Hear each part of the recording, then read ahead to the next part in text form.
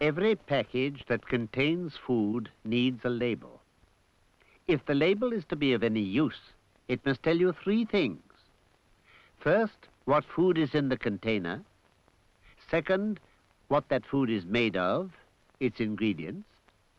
Third, the person or firm who packed or labeled that food. These are the essentials of properly labeled, pre-packed food. It doesn't matter where the words are placed, provided the description catches the eye of the buyer. And none of it is framed in any way so as to mislead or confuse.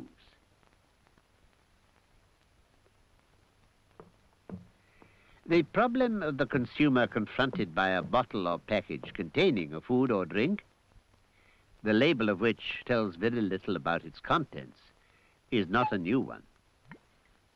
It's not that there may be risks in not knowing enough, since all food must be fit for human consumption. No, it is rather a question of giving to every shopper the information she needs about the food she is buying and, after all, consuming.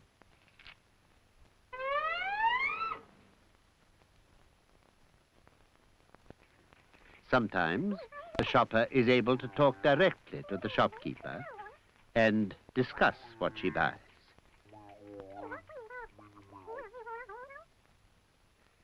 She sees that she is getting the food she asks for.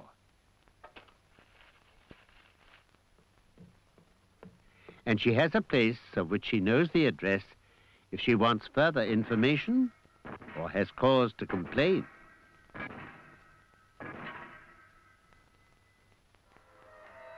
Under shopping conditions which are more common nowadays, however, the shopper may feel projected into a confusing wonderland, roving through row upon row of shelves containing bottles, jars, cans, and packets, offering a bewildering choice, and from which she must choose exactly what she wants.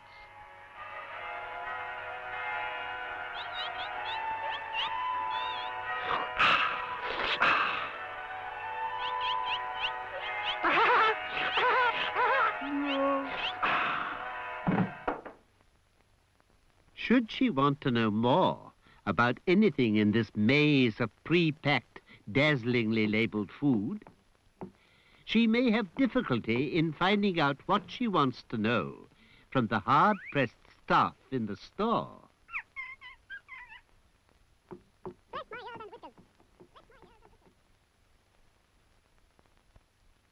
Under these circumstances, it is clear that extraordinary powers are required for the shopper to know more about the ingredients in the containers.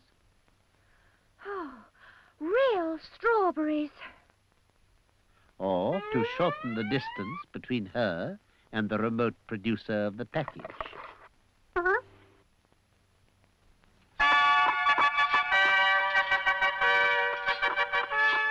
Fortunately for shoppers, someone is fighting on their side.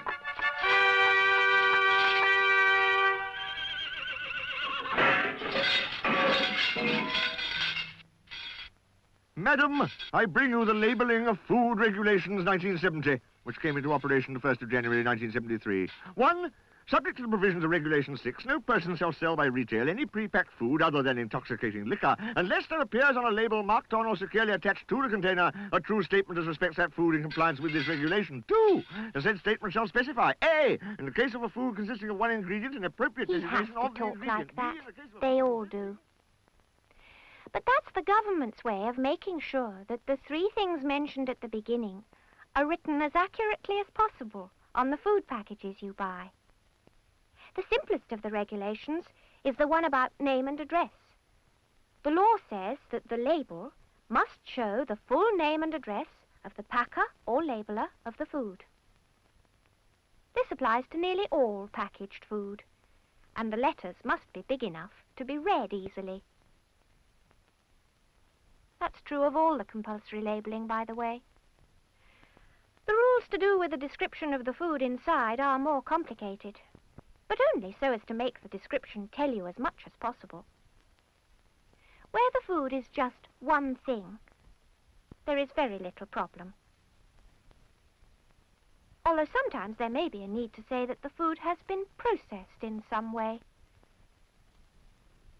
With a lot of prepared food, the name has very little to do with any one substance. But what goes on the label must be a name that everyone understands to mean the food in question. Where the food is a dish put together from various ingredients, the wording must not be vague, but must describe all the food properly. The wording is affected, too, by the proportions of the ingredients. The one named first is the one of which there is the most. If the proportions alter, so must the order of words. With some foods, the name may seem to describe something else. This is allowed if it is the name that everyone knows that food by. You can use that sort of name, too, if it has been in use for at least 30 years. So the chances are that no one will be misled. Part 2, paragraph 11, the labelling and advertisement of foods as respects flavours. There are cases Oh, very well. where the description makes you think that the food gets its flavour from a particular ingredient. A fruit, for instance. A similar sort of food, attempting to have the same taste but using artificial flavouring, must declare it on the label by using the word flavour. This shows it is different from stuff made of the real thing. What's more, only the food made from the genuine article can carry pictures of the fruit on the label.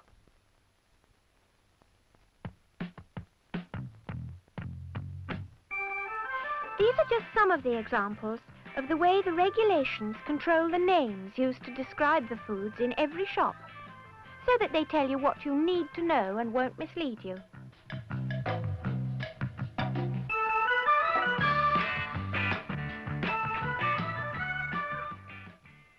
While the description is made as informative as possible, it's still only a description. So that you know what the ingredients are, the rules say there must be An appropriate designation of each ingredient thereof in the form of a list. like this.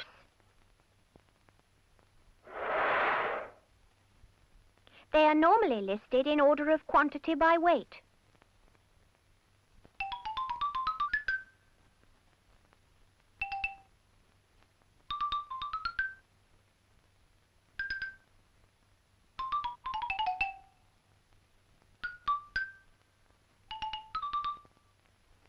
But there are certain foods where the ingredients are nearly all the same in quantity.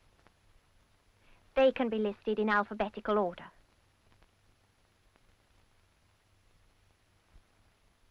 There are foods which, when they are sold ordinarily, are labelled and have their ingredients listed as usual.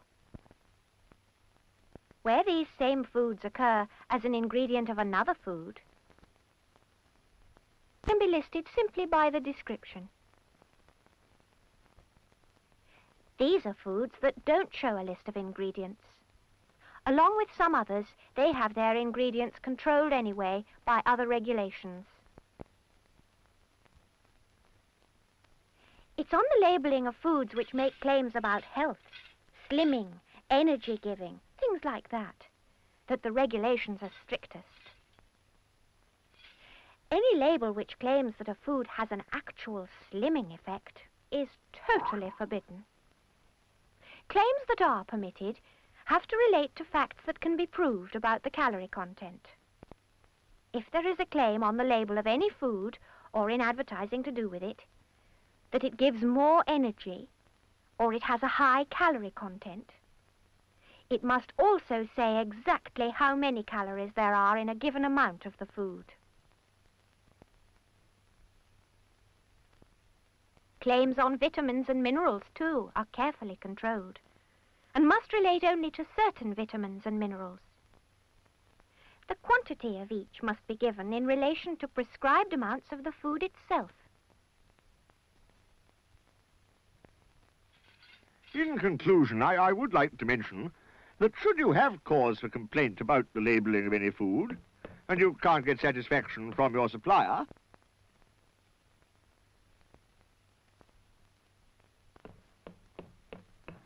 The enforcement of the regulations is the responsibility of local government.